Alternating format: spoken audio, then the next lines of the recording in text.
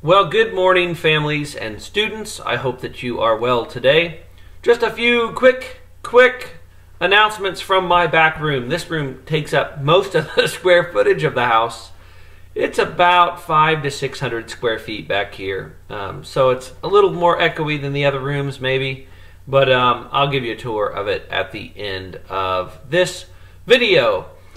As we get started, I've been doing an update every week on the numbers of COVID, just because it'll be interesting to see based on post date when I look back at these in a while, what the growth rate was. So in the United States, we have 1,219,000 cases, and we have had 73,000 deaths, just over 73,000 deaths from COVID. In Indiana, we have 22,500 cases and just under 1,300 deaths.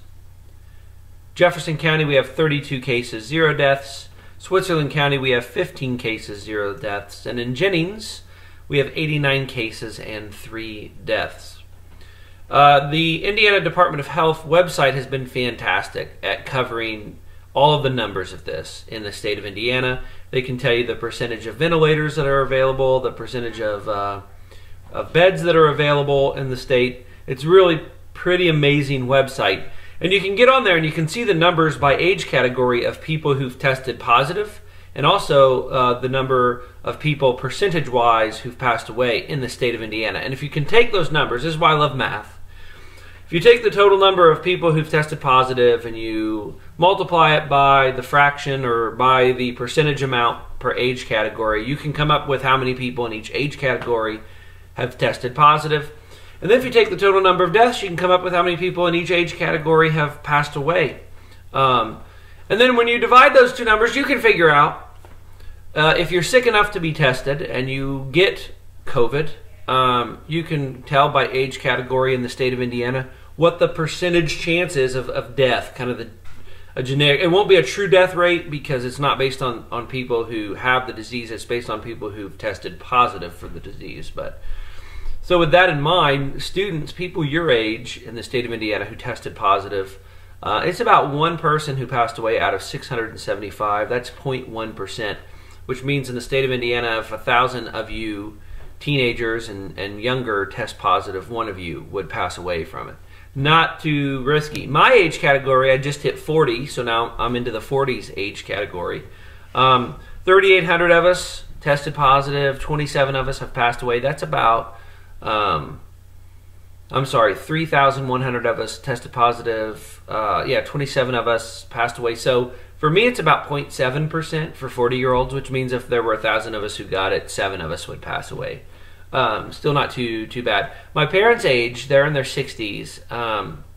My parents' age, it goes up almost 10 times that. So out of 3,127 people, 214 of them have passed away. That's 6.8%, which means out of 1,000 people who would get it, about 68 of them would pass away. So as you keep going up in age, that number just keeps getting huge. When you get to the 80s, I won't share it, but it gets even exorbitantly higher, so much higher. So a lot of the staying in stuff seems like a waste when you're youthful and healthy.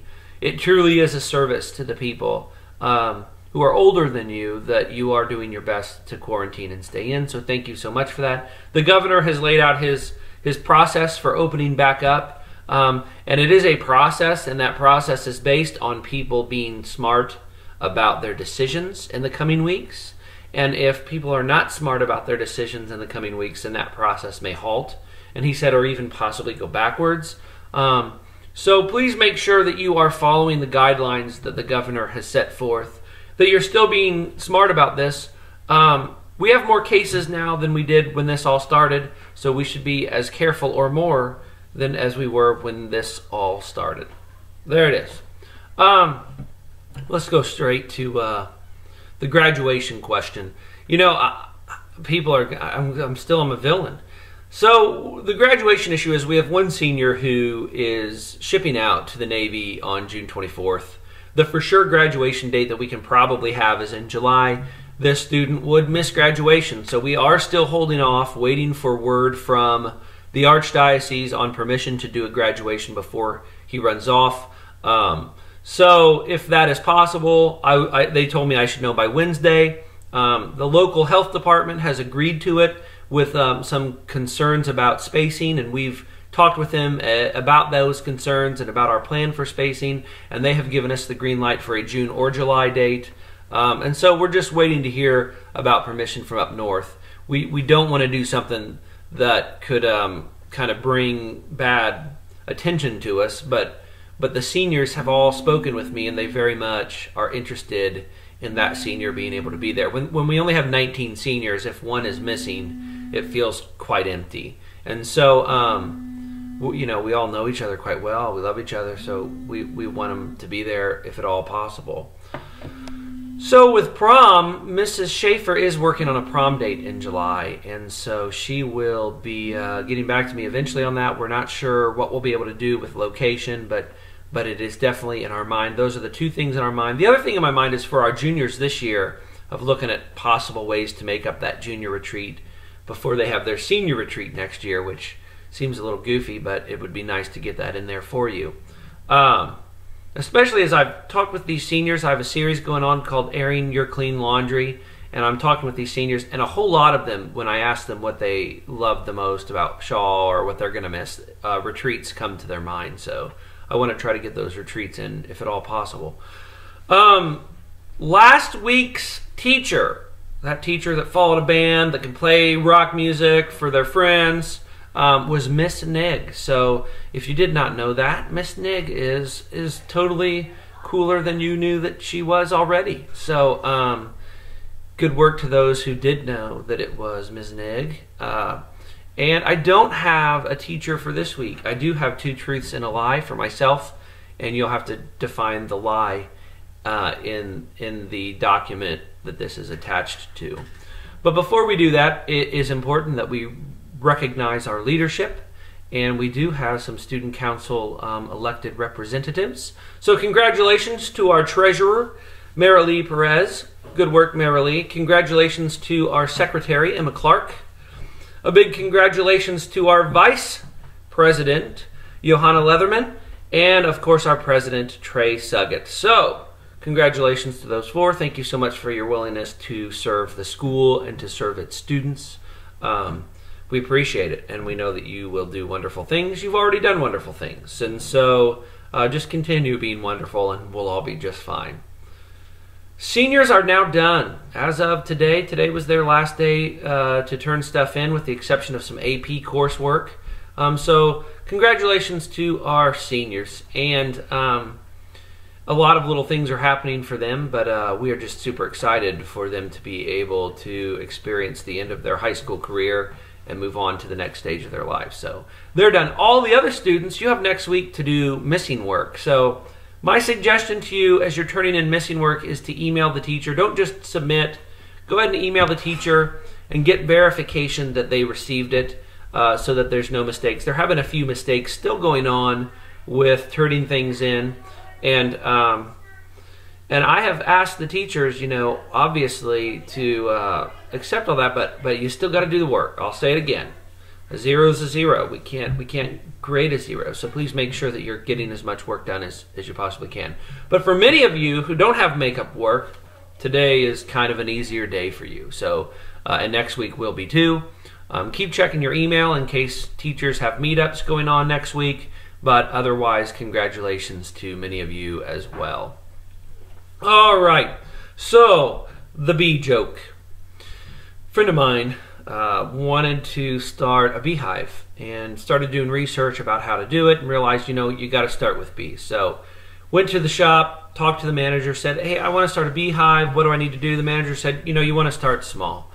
So my friend said, okay, well, how about I just start with a dozen bees? Manager said, great. Went over to the hive, started counting out bees. My friend noticed that when he got to 12, went ahead and put in a 13th bee. And my friend, being a moral person, said, hey, I think you've made a mistake. You gave me an extra bee. I only needed 12, and you gave me 13. And the manager said, oh, yeah, that's no big deal. That last bee, that's a freebie. I love dad jokes. That was actually given to me by a parent who thought, hey, this is a decent joke. And it's perfect. It's just right in line with these terrible jokes that I keep giving that I absolutely adore. So, I have very little else to say except my 2 truths and a lie for the sake of this video. We're at 10 minutes, and then I'm going to show off the room by sitting and pointing at things behind me. 2 truths and a lie. You've got to define the lie. Number 1, I won my university's lip sync contest. Is that a truth? Is that a lie? I won my university's lip sync contest. I went to Ball State, if that helps. So I won the Ball State lip sync contest. Number 2, I used to announce for Shawe baseball games. I used to announce for Shawe baseball games. So if it helps, I graduated in 1998. So, and I announced in them somewhere through there. So, and number 3, in college, I taught a rappelling course. So, not like a formal not like a formal for credit course, but I taught I was certified to be able to teach people how to rappel, and I made a little bit of side money being able to do that. A lot of you know that I used to be quite the daredevil, and I enjoy heights, so it was right up my alley. Which one of those things is a lie? You'll have to tell me. Luke doesn't even know. So I just keep my past in the past, and I got to keep looking forward, right? So 2 truths and a lie. Try to figure that out. Also, make sure you put your name so that I can count any attendance issues for today. And now let's go ahead and tour my back room. I am on one whole side, so boom, here's the back room. It's rather large. We did these. This is the one room in the house we totally overhauled. It was wood paneling back here. It was darker, and so we had a water issue. Insurance helped us out, and so we were able to replace some stuff. So this carpet's actually the original carpet, but we put in this archway of drywall right here. This archway of drywall to separate the 2 rooms. Thank you, Luke.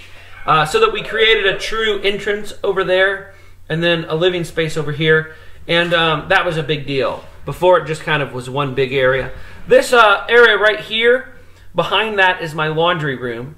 And that's where I've been doing that Airing Your Clean Laundry series. So, and that's also where I keep most of my board games. A lot of my board games are out here at any given moment because I do like board games. We did these build-ins. These were done for us by a good friend, and he did a fantastic job. We actually have ductwork behind some of these, so these were done to hide some of that ductwork. We have one open. That's not a mistake. There's not a door there because that's where we keep, like the PlayStation and cable stuff and all that, even though we don't have cable. Over here, nothing major. Normally, that's a religious icon right there, but during this COVID thing, it has been a Velcro dartboard so that we can play a game. This table here is actually my dining room table. If you look back at my first video, I was sitting at that table. But I'm currently playing a game that's the most expensive game I ever bought. And it's huge. It takes up a huge amount of space on a table. So the table that we normally have back here for me to play board games on is too small. So we flipped them and we put them in other rooms. That's the cool thing about being adult students. If you want to just move stuff, you can just move stuff. If I want to camp out on the ground one night, I can camp out on the ground one night. So this table is not actually the normal table. So I'll sneak over this way, and you can kind of see we have the back windows, tons of light. We have this. There's a little heater there, and then a fireplace. Every house I've ever owned has a fireplace, and every house I've ever owned, I had no interest in having a fireplace, though I do appreciate having them. I just don't need them. I'm not like a huge fireplace person. And then over here is another door that goes into our dining room. Here's Juliet's COVID Lego station. Luke does some too, and then in the other area, over by the external doors, there's another way to go into our house. So this whole room used to be just a concrete slab patio.